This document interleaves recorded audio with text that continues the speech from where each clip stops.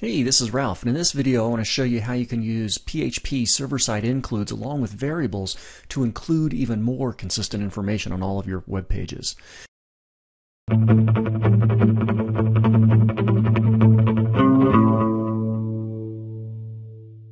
So in a previous video, I showed you how briefly you can use a PHP Includes to put in things like a reference to an external style sheet or even some Google Analytics code. But let's go a little bit further here.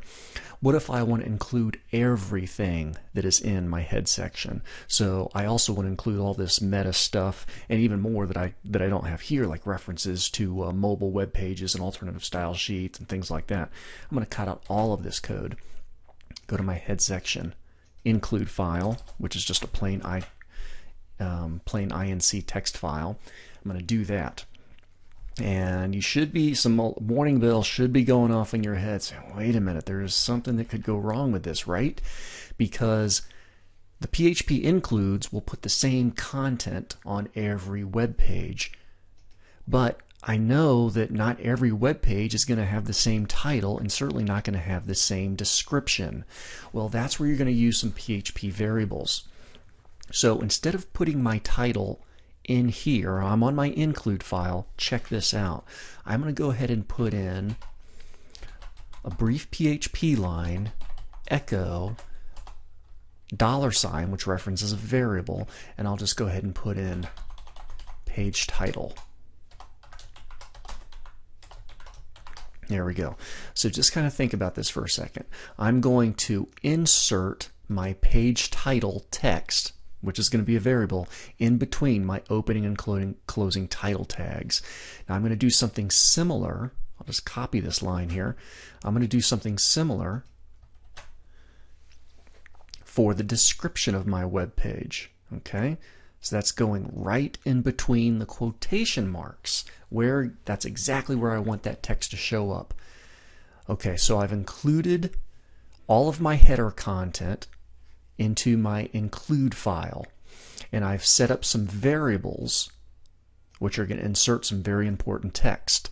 Now back on my original page, what I need to do here is another little PHP line, but in this one I'm going to declare a couple variables. I'm going to have $ page title equals, and I'll put in something like unique title for my page, and I'm going to do another one, page description that I just used. I can't remember what I used here. Let me just head back over there. Ooh, I didn't change that, so I need to make sure. This will be page description variable, page title variable, so I need two different variable names there. So back over on this one, I can put in page description equals, and this is, every web page should have a unique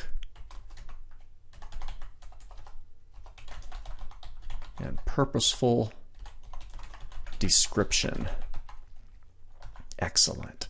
And then I'll just go ahead and close that out. So all of my pages are going to have their own unique page title text included in the variable and their own unique description included in a variable. So I'm going to save this. However, then the browser is going to say, hey, wait, we need some head section code. It's going to jump over to my head section include file. It's going to grab all of this, but it's going to replace the variables in the title and the variable in the description with the text that I want right there. So there's only two files I need updated, so let me just do a quick refresh on my FileZilla here.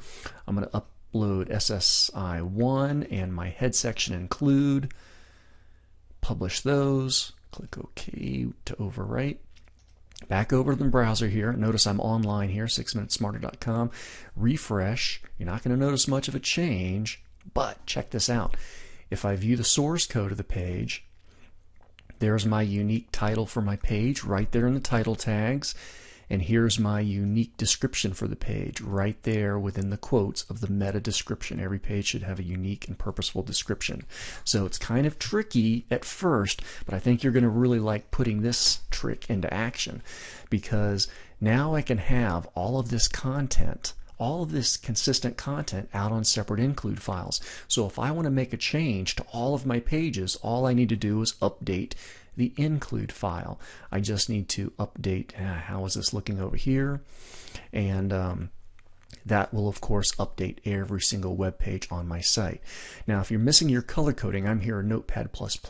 It doesn't quite understand that I want this formatted as HTML. You can do that. You can just head over to the Language tab, HTML, and it'll format it. It'll color code it just like HTML. So you just work with your code on here, and then on PHP just include that information. Do this for footers, for the entire bottom portion. You could even do it for the bulk of, if not all of, the layout of your web page. So that's a little bit more with server-side includes using PHP variables.